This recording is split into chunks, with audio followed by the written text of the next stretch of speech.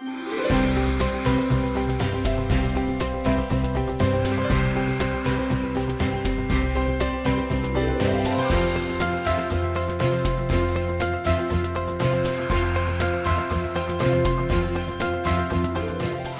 and welcome to this edition of AddHR Vision.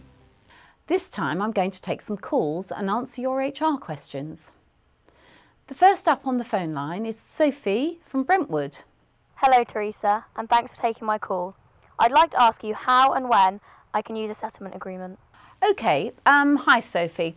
Settlement agreements are used as common practice now when the employment relationship isn't working. It enables the employer to initiate a business discussion with the employee as an alternative to actually going down a process.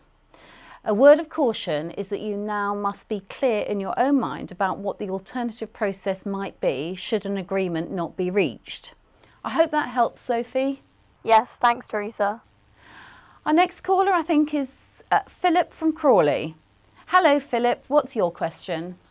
Hi, perhaps you can help me. I'm totally confused about flexible working requests and whether I have to agree to them or not. Ah yes, okay.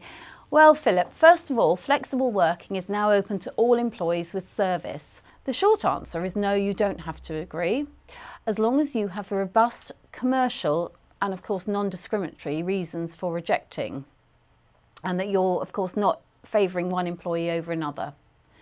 The onus is also on the employee to put forward the request and a solution as to how the shortfall in any resourcing may work. So in essence, there is a process that does need to be followed by an employee when making the request. Hope that helps. Thanks, Teresa. Our next question is from Stephen. Hello Stephen, what's your question? Hi Teresa, Stephen from Leicester here.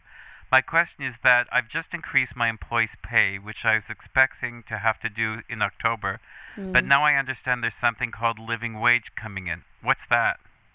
Oh yes, confusing, isn't it? Thanks for your question. The living wage is coming into force in April 2016.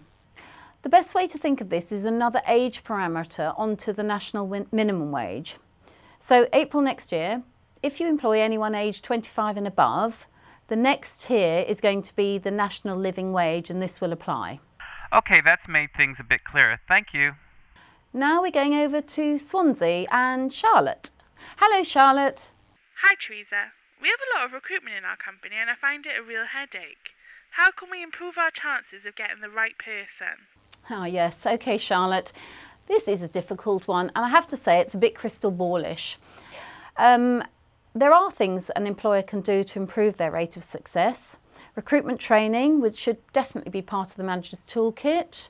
I'd also say clear job descriptions, a clear idea also of what good and poor performance in the role looks like. Recruit for eligibility but also for suitability into the company. Take up references, perhaps do a basic psychometric test, and of course a good induction really does help. That sounds great. Thanks, Teresa. Bye. Now we have Anthony on the line. What's your question, Anthony? I've just taken on an apprentice and things are not working out and they're not performing as well as I had hoped. So my question is, can I dismiss him based on his poor performance? Sorry to hear this isn't working out. This is a difficult area because in essence they are on a training agreement with you. And the fact that they are an apprentice itself indicates limited experience. It is quite complex and I'm afraid it actually boils down to the detail of the contract. If you go to the AddHR website, I've actually covered this topic in more detail on a fact sheet. That might be helpful to you. Thank you for your question, Anthony. Well, unfortunately, that's all we've got time for today. If you've got any other questions, please do get in touch. The number's on the screen now, and I'll try and cover those in the next programme. Thank you for watching, and see you next time.